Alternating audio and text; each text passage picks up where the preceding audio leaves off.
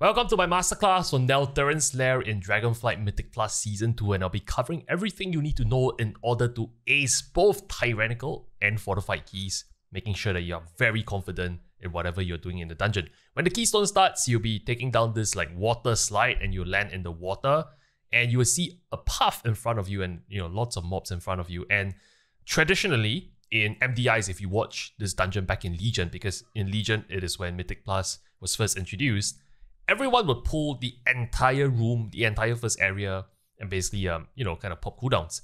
But I'm not sure if that's the meta in Dragonflight Mythic Plus because of the new affixes and whatnot. But I'll keep you guys posted on the routing. In this video, I want to focus on what does the mobs do exactly. So let's kind of pull some of the mobs and I'll kind of talk about them one by one. And they die kind of fast, even on a 17 fortified. But you can see that I chain it all the way to these, lurkers here, right? And you can see they're colored differently and there's a reason for it. So let's kind of talk about what they do. So the first mob that you see over here that's very common is the crawlers. And the thing about these crawlers is as they die, they will drop an acid puddle, a green puddle on the ground that you need to move out of. So you can take note of what's happening here. And I have the sanguine affix, so you can't see it directly, but you can see this greenish kind of like AoE. When the sanguine puddles despawn, by the way, you'll be able to see them. But you can see some faint outline of the greenish puddles here. Make sure you move out of them. The scorpion always targets a tank with, basically tank damage, right? So nothing too much to worry about. The lurkers is what you want to be careful about. Now, the lurkers, I colored them as light blue. If you guys watch my Plater profile release for Season 2, you understand that anything light blue means it's a frontal. Exactly what they're doing right here is a frontal. It's called Visit Bow. And what these lurkers like to do is when you first engage them, I'm rewinding the footage here.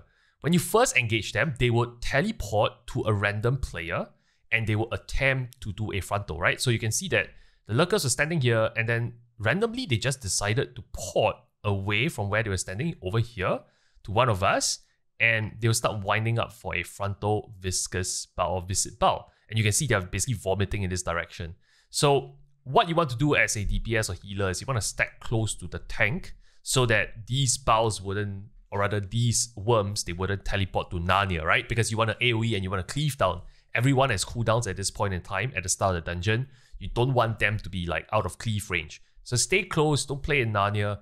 Just make sure that when the lurkers appear, watch where they're facing and avoid the frontals for the visit bow, and you'll be entirely okay. So that's all you need to be careful about regarding the lurkers. I'm just going to forward the footage here because we're just killing the lurkers here. And you can see they're teleporting again, right? So just be careful. And we put the Nashers here. The Nashers basically has an interrupt that you need to do. But later on, I think I'll put another Nasher and you guys will see what's happening.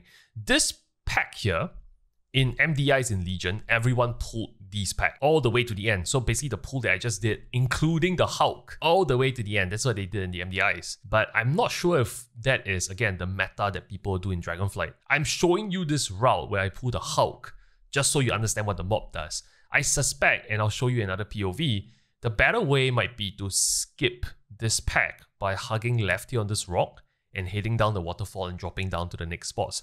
But let's pull the Hulk and I'll explain what it does, right?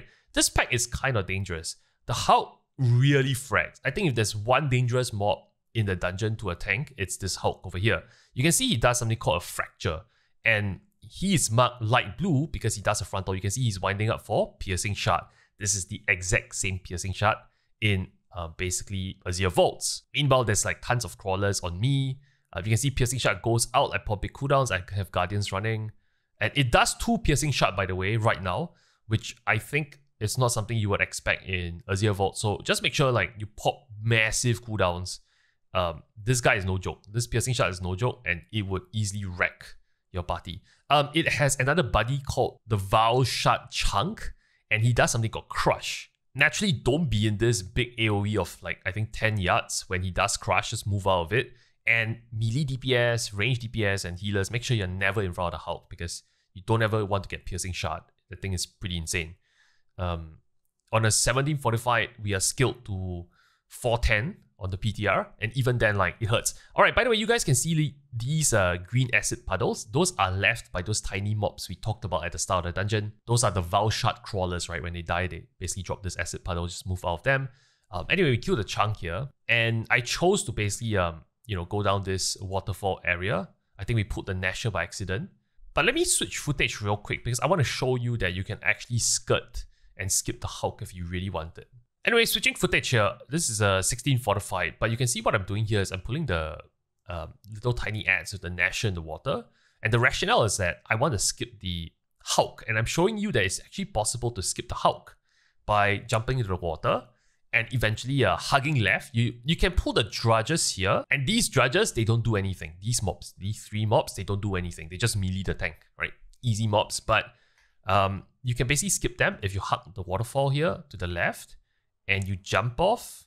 And by the way, someone died because he hit a rock or something.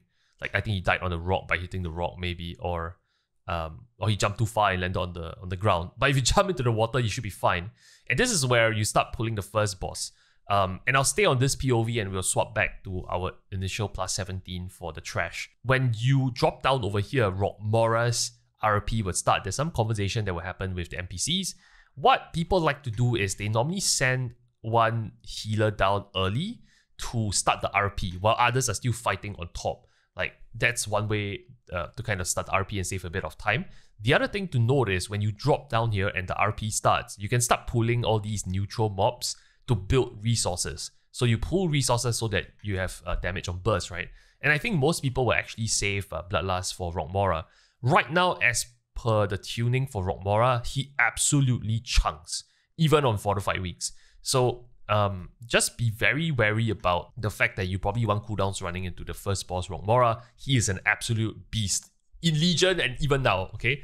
So there's a couple of things that you need to be very careful about ROKMORA. It's a very simple boss, but if you don't execute it well, it is disastrous.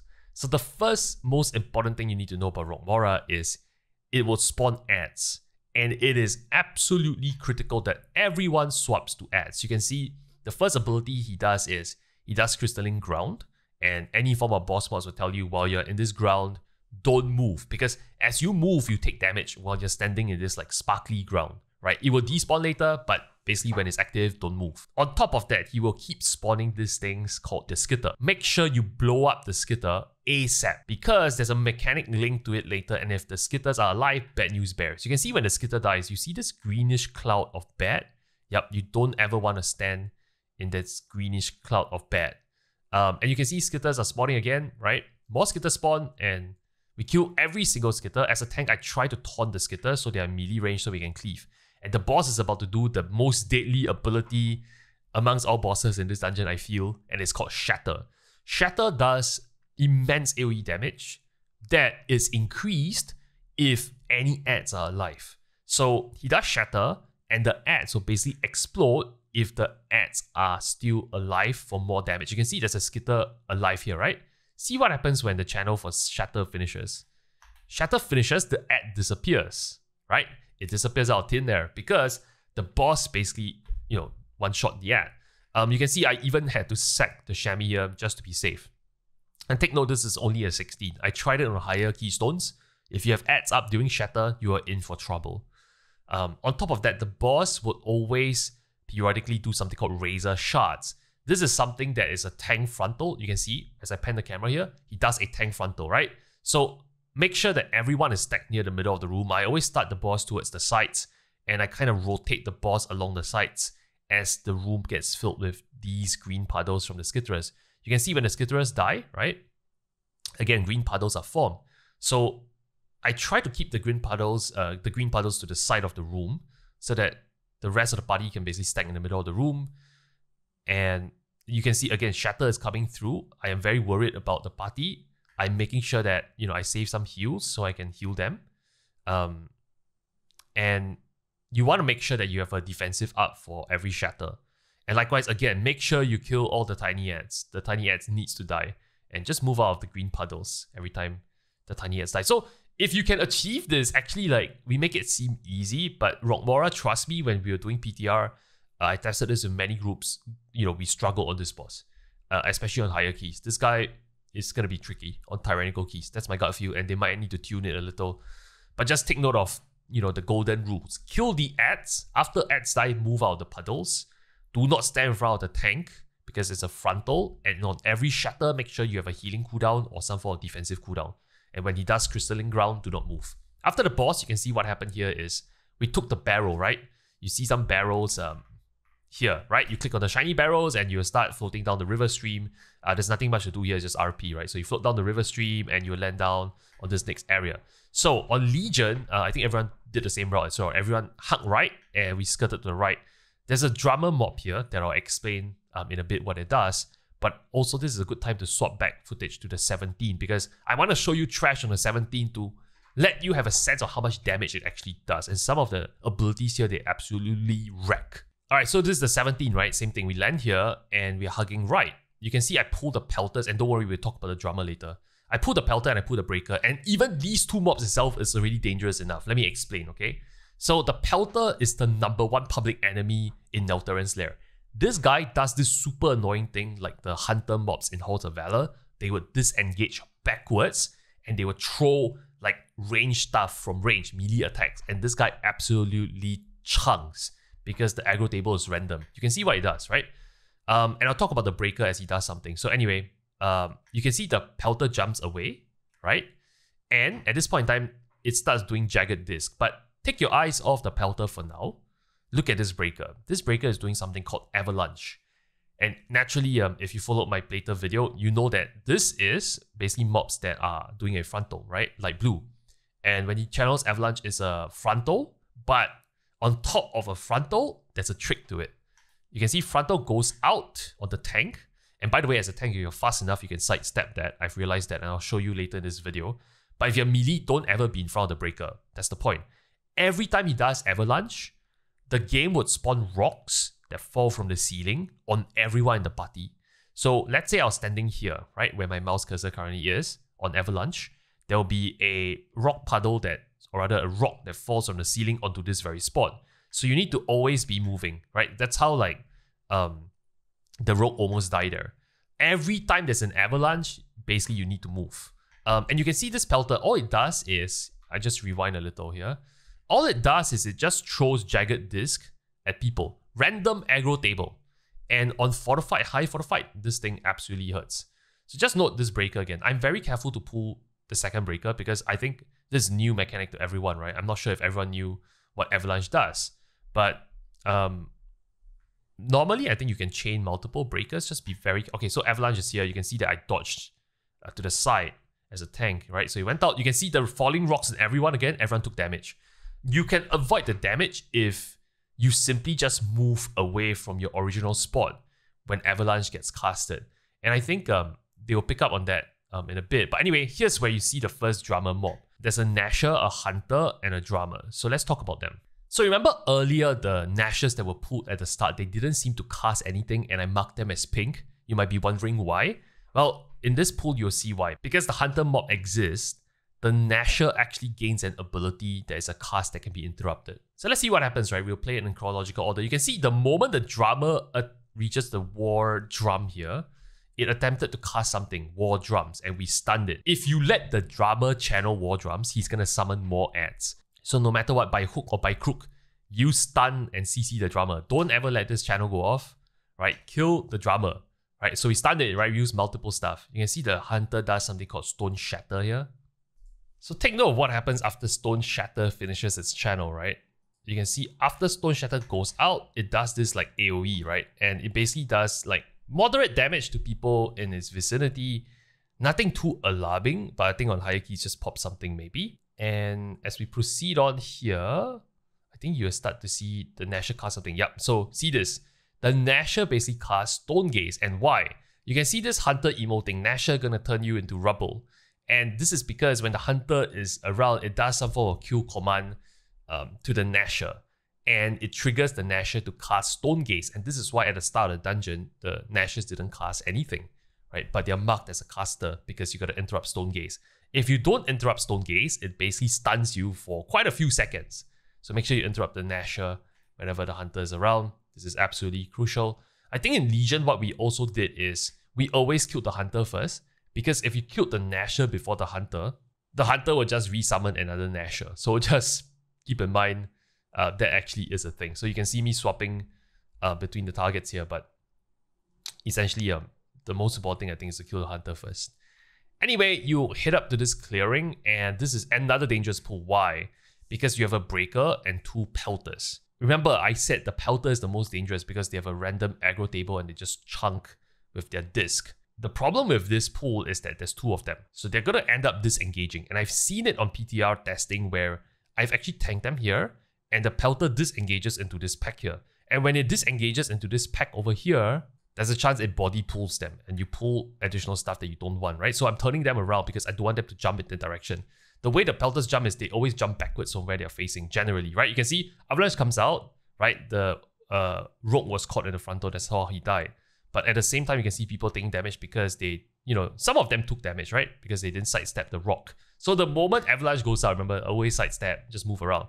And you can see this Pelter absolutely wrecking people, random aggro table going on people. I'm holding the breaker away from them because I think people are not used to the frontals of the breaker yet. But once everyone is cool with the frontals, I think you probably want to tank the breaker together with the Pelters.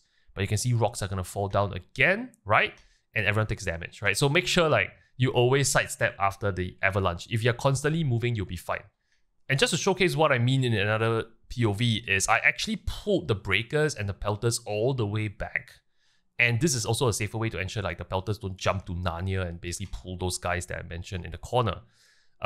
Also, this group here, they are more savvy around the falling rocks because I told them before the key. So you can see everyone kind of moving and that's how you avoid taking damage from the falling rocks. So I'm pulling up this POV just to tell you that it's possible to dodge the avalanche damage as a party. Just constantly be on the move when avalanche goes out and you'll be fine.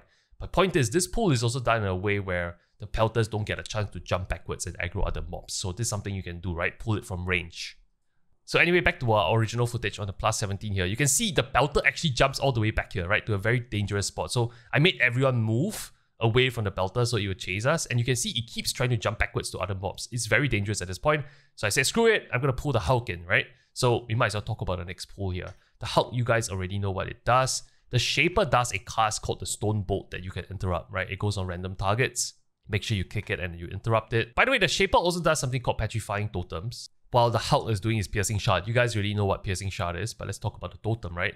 If you let the cast go through, you can see a totem will spawn. You can see the totem spawn there. You got basically deleted, right? We deleted the totem. But the totem will spawn a cloud, like an AoE cloud. And if you stand in the cloud for even like, I think a few seconds, you'll get a debuff that basically after 10 seconds, it will petrify you. So you get stunned. So always make sure you move out of the totem. You can also swap to the totem and kill it. That's the other way. Right. Anyway, Shaper is doing a Stone Bolt. We interrupted again.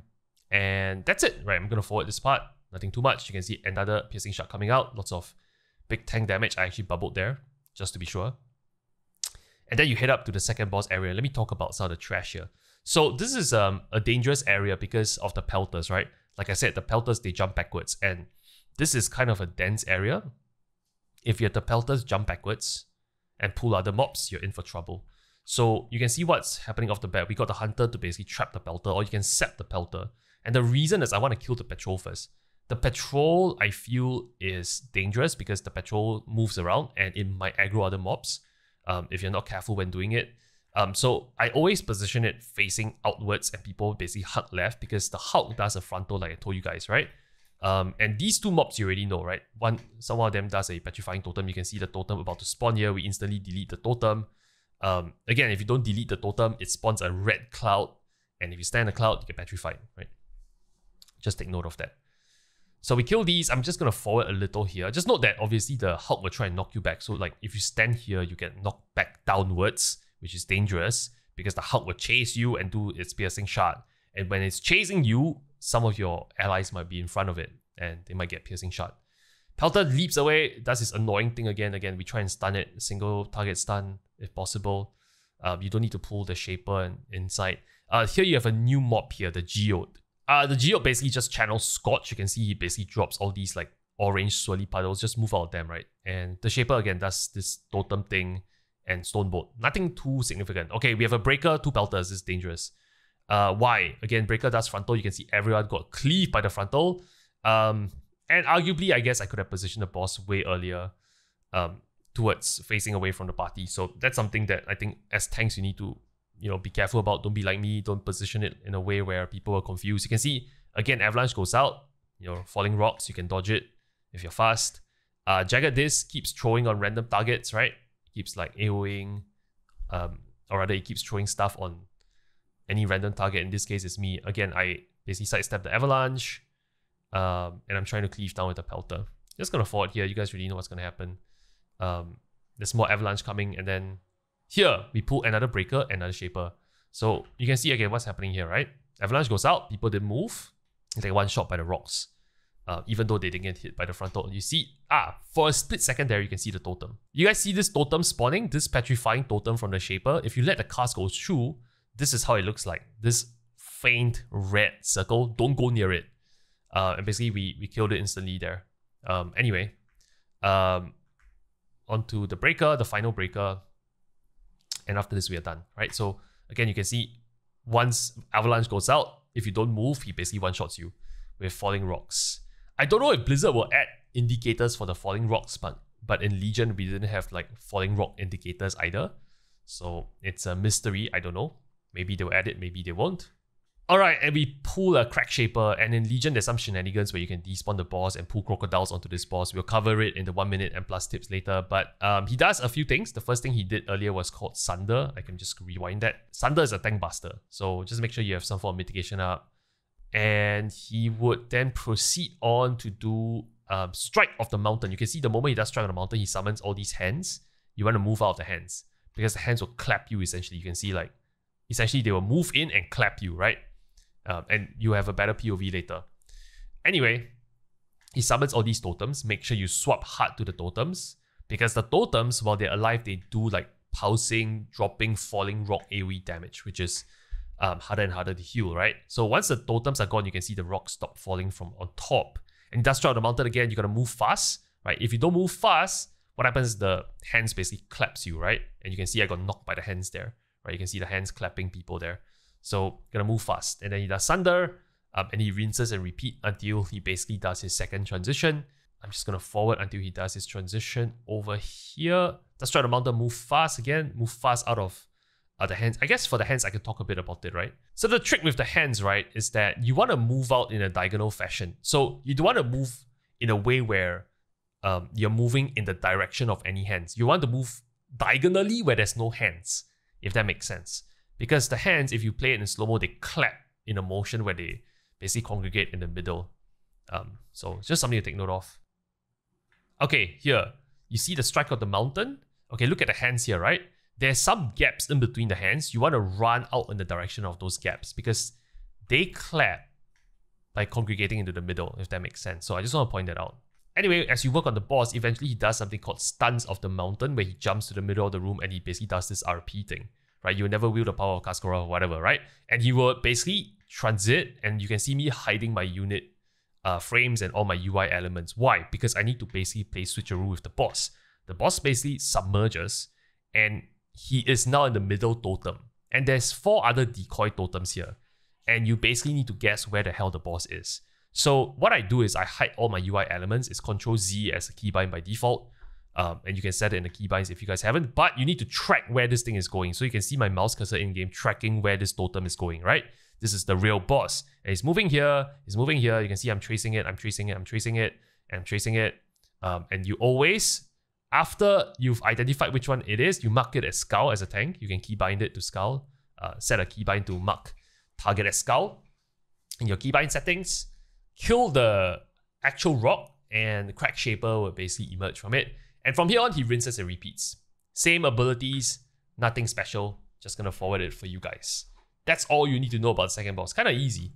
Over here, you can skip these mobs, right? But you've seen these mobs, right? The Breaker, the Pelter, and the Shaper. And you can actually skip them by hugging left here. I pulled them, right? But I just want to demo to you that it's possible to skip. So you can see, if you hug left here, you jump over this rock, you can skip them. This is what people did in Legion as well. But let's stick on this footage because I think it's a better POV for the boss as well. So we have the Lurker, the Grub Master here, and there's a couple of new abilities. Let's talk about it.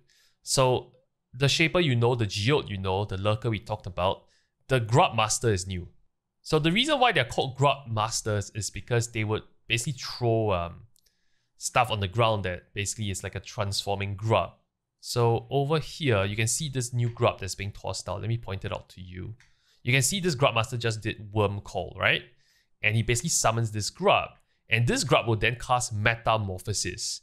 Meanwhile, the lurker is like teleporting to people doing frontal. So this pack is actually kind of dangerous. And you do not want to let the grub finish Metamorphosis. We stunned it here, I believe. Yeah, we stopped the Metamorphosis cast. So everything was Gucci. And you can see once you stun the grub out of Metamorphosis, it doesn't recast it. So that's just something to take note of. You can see, other than that, like this pack, as long as you dodge the frontal or the lurker, you should be A-okay. I'm just going to forward here, nothing too significant. The grubs, over here, you can see another one being summoned. We went over and we hodged it, right? Everyone stunned it to make sure it doesn't transform. And once you stun it, you can just ignore it because it doesn't do much. So yeah, lurker teleports. Yep, and you kill it. Alright, I found a POV where the grub actually transforms. You can see Metamorphosis finished casting. Grub erupts into a grabber. Now this grabber is really, really, really annoying because he basically spawns this cloud of acid around it and he does something called Bug Tongue. And he will attempt to suck you in, like what he did to the rogue here, into the cloud. So, as you can see, like the rogue is literally dying, right? So, on top of that, you have the teleporting ant that does the frontal on you. So, this pack, make sure you always stun the grubs that are trying to metamorphosize. Once you kill all the ants, you can pull the Naraxas over here. And you probably want to designate where people are standing. So, traditionally in Legion, the tank would stand to one side of the platform and the other people will stand to the other side of the platform. The boss is immobile, it can't chase you, but I'll talk about what are some of the abilities it does, right? So the first ability it does is basically, it summons Drogbars that leap down from the stands. And these are ads that it summons. Basically in this fight, you should always blow up the ads, because if the ads get near the boss consumes them and basically enrages. And it does a lot more damage essentially. So DPS swap fast. It does Rancid more, right? And basically it just like drops these puddles on people.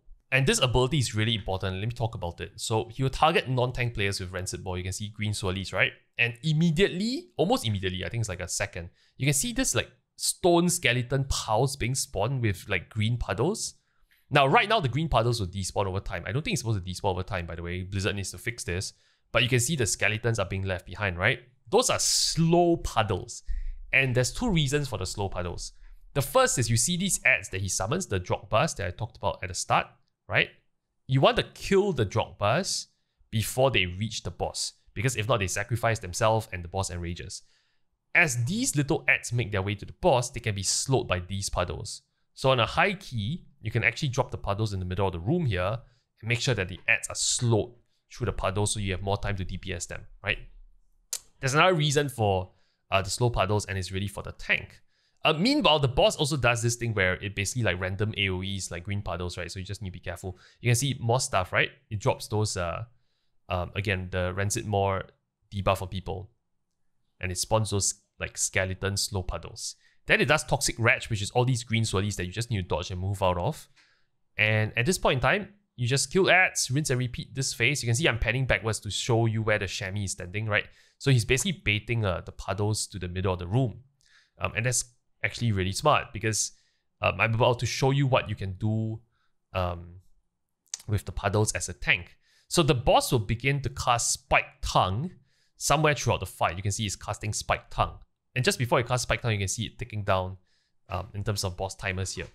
And you can get ready to run out as a tank because when he casts Spike Tongue, he attempts to pull the tank all the way to the boss, right? So you can see I'm trying to make distance here. And remember we talked about these skeletons that you can use to slow yourself down.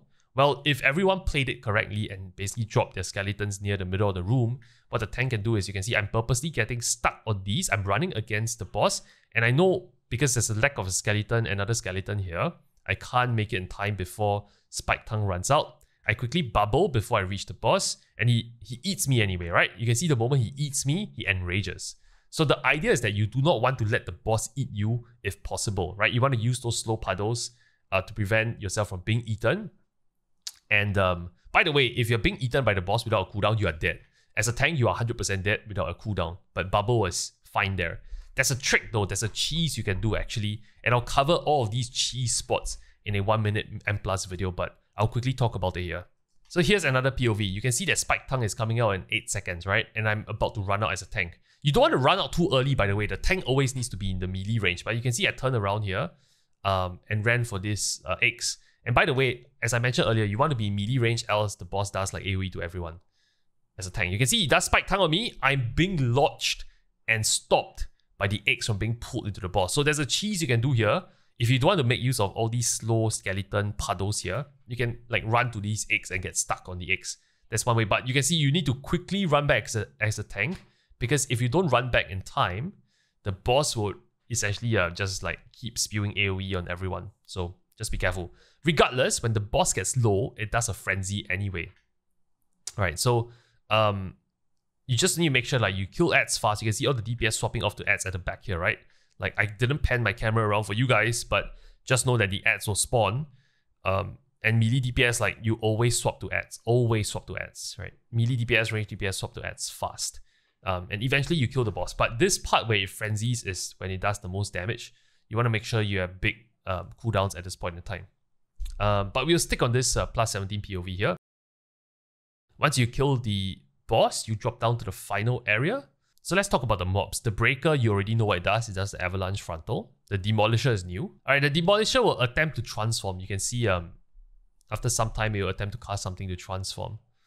And Avalanche goes out. Just make sure you dodge Falling Rocks, right? Nobody dodge Falling Rocks, and people die. Charged Skin is what it casts, the Demolisher. And when it casts Charged Skin, it will transform into this big, like, you know, giant elemental. And then it will do Burning Hatred, which is a fixate. And naturally, like all fixates, you want to kite away from it. You can stun this guy, by the way. I hodged the Charged Skin to stop the fixate, but just move away from the fixate. You know, naturally, when it fixates, it kind of hurts if it touches you, right? So again, move away from the Falling Rocks on the Berserker, and you'll be fine. So that's what it does. And then you see a Dominator. Let's talk about the Dominator here. The Dominator, the big scorpion. So this Dominator does a few things. You can see it does something called Ember Swipe, and this is a frontal. That's why the mob is marked light blue. This is a frontal. Make sure you don't get hit by frontal. At the same time, you see this dude, this humanoid on top of the scorpion. It basically is at random times throwing out like crystal spikes that will damage the party. You can see like those spikes flying out. Just rewind here. You see this spike that's flying out to the druid here? You will notice like, again, this random spike that goes out, right? It targets non-tank players, and it seems to favor range, by the way. So one thing that you should do is you want to stack up behind the scorpion and have your healer drop airflow like what he's doing right now, and so you guys can get AoE healed by this random flying thing that the humanoid mob is throwing out at people. But other than that, you know, avoid the front of the scorpion. The scorpion frenzies at its final, like I think 10%, 15%. So just be very careful about that. Does a lot more damage during this phase. You can see his claw is glowing. And that's pretty much it. And then you see this new pack here with the Trapper. You guys know what the Breaker does, so I won't talk about it. But let's talk about the Trapper. And they are marked as pink because they actually do a cast that you need to interrupt. On top of that, they do something called Jagged Disc that always targets the tank, right? So earlier on, remember the Pelters? The Pelters would do Jagged Disc at random party members. The Trappers, they throw it on the tank, which is, you know, sizable amount of tank damage. Coupled with the Breaker's Avalanche Frontal that the tank needs to dodge here. Ideally, you should have sidestepped that, by the way. And you want to kick the cast from the Trapper as well. So you can see the Trappers, they will attempt to cast something called Bound. And Bound is basically on the tank. And if you don't interrupt them, it stuns the tank for 4 seconds. Bad news bears. So make sure you interrupt the bounds, else, you know, the tank is going to have a hard time. Other than that, that's pretty much all they do, right? So they keep throwing Jagged Disc at the tank and make sure your mitigation's up. The good news is they don't disengage like the Pelters. So from a positioning perspective, not that annoying. Okay, so in Legion, this final area before the boss, people used to skip this trash pack, by the way. You can actually pull the boss separately without pulling the 𝐒𝐻s. It's possible. But they changed it in Dragonflight, where if you pull the boss without doing the trash, the boss will tag in the trash as well. And I think we tried doing the not quit trick, where if you get a rogue to pull the 𝐒𝐻s and like feign death or like invis, and the other party members pull the boss, what happens is that the 𝐒𝐻s still aggro onto the main party. So long story short, I believe in Dragonflight, you actually need to kill the 𝐒𝐻s now.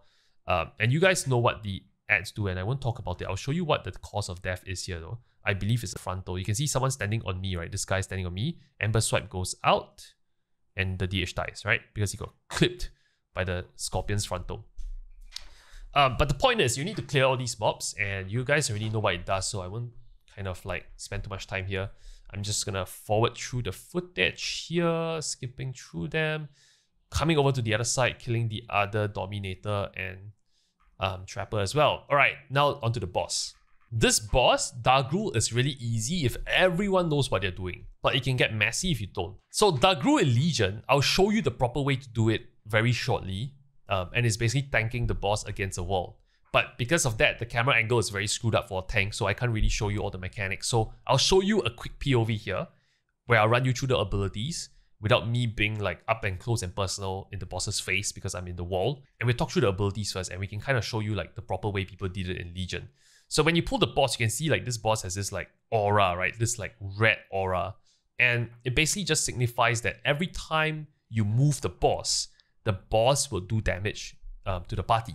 So just take note of that. Alright, the boss will then do something called Crystal Spikes, and you can see it spawns this swirly on the ground, right? And by the way, you can see the boss again gaining this aura. It's basically called Magma Breaker from what I remember from Legion. But the Crystal Spikes will spawn here. And by the way, you can see the spike spawning at the same time the boss does something called Magma Sculptor. And Magma Sculptor is how it summons this ad, this Char Skin ad. Sounds familiar? Yup, because it does something called Burning Hatred that fixates. The trick is you want to kite the ad into the pillar. And when the ad touches the pillar, it will basically get stunned, and basically you get to basically destroy it in a much easier fashion. Dargrul, from time to time, also does something called Landslide, which is basically a tank frontal, and it's a very long frontal, so you always point it away from your party, and it will knock you back as well, right? This is why you tank it against the wall. But again, I'm showcasing you the open POV so you understand the mechanics, so you can see what's actually going to happen here. The ad is about to touch the crystal, and when the ad touches the crystal will get destroyed, the ads get stunned, and you can focus target the ad. At the same time, Dargrul will do something called Molten Crash. This is a tank buster on the tank. Make sure you have heavy mitigations. You can see it takes sizable amount of damage, even if she already righteous up. You can see the Char Skin basically gets stunned over here. You can see as he touches the wall, you can see crystal cracked, right? You can see this dazed icon here. When the Char Skin is stunned, it takes 100% more damage. So this is where you burst the ad down, right? So it basically ticks down really fast once it gets stunned upon touching those crystals. This crystal spike then spawns again. And what I didn't mention earlier is that when the boss does landslide this frontal, if you point the frontal on the crystals, it will destroy the crystals. And that is why you always point it away from the party, right? And then he does Molten Crash again, which is Tank Buster. Again, a reminder not to move the boss too much. That's something that in Legion, I think tanks had to be very careful about. And then there's one more mechanic that you need to be very careful about. It rinses and repeats for now, right? But you can see upcoming here, there's this thing called Magma Wave in 5 seconds, right? And I'm going to slow down the footage here. The boss does Molten Crash, which is again a tank buster. Immediately after the Molten Crash, I know Magma Wave is coming based off my boss timers. And you need to line of sight using the crystals. And watch in slow-mo what happens. The moment Magma Wave ticks down, right? The boss channels Magma Wave. If you're not behind the crystal, just look at how much damage you're taking. So it starts channeling.